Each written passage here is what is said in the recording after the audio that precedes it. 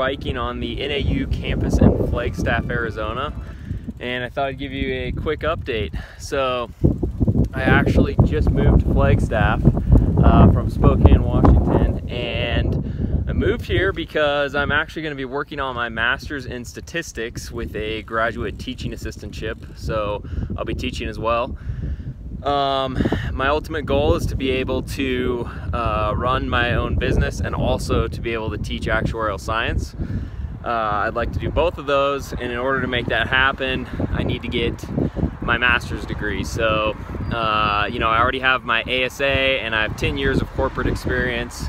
Now this will kind of complete it so that I'll be able to teach, and then hopefully be able to do that while running the business as well. So this has kind of been the plan for a while, and it's all coming together. I'm super excited to be here in Flagstaff, get my master's in statistics. I'll be curious how that goes compared to getting an ASA.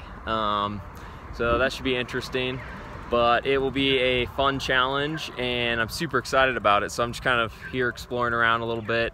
I just went over to the gym, and anyway, I'll be back to creating my dunking videos as well, or attempting to dunk videos as well.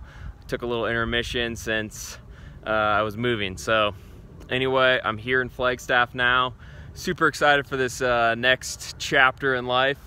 And I also love Flagstaff because it's a small town, a lot of outdoor stuff to do around here. Also, I've lived in the Phoenix area for quite a while in the past, so coming back to kind of my home state, Arizona, and excited for what's going to come. But yeah, the background you can see, well, it's hard to see. There's some cool mountains here. You get a lot of snow in Flagstaff, and it's a pretty cool place. So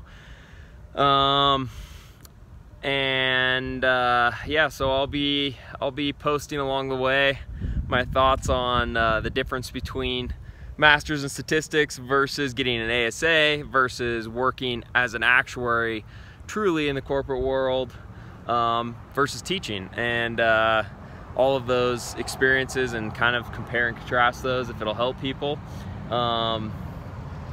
Anyway, I hope you're all having a great day, and I'm off.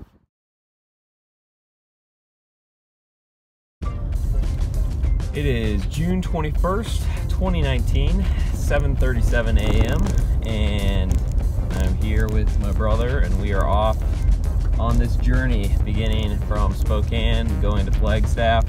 The goal today is to hit Payson, Utah, which Google Maps says is about a 10.5-hour drive, although that will take longer with brakes and, of course, having a trailer behind the truck. The journey begins. Alright, we are now at a gas stop in Dillon, Montana, and probably going to try to make it to somewhere in Idaho today. We'll see. Probably eat dinner in Idaho Falls and then kind of continue on from there. Got the U-Haul back there and just gassing up right now. The ultimate goal would be to stay in Payson, Utah tonight, but we'll see if we make it that far. Here in southern Utah, it's beautiful out here. It's been a nice drive today. Probably about 5 hours away from the house, and plodding along. A lot of people do ATV here. This is close to Kanab, and we just had lunch, and there's a golf course over there.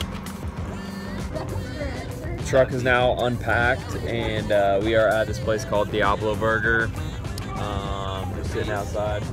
Yep, and it's going to be delicious, pretty cool downtown, and ready for a burger. And this is Diablo Burger.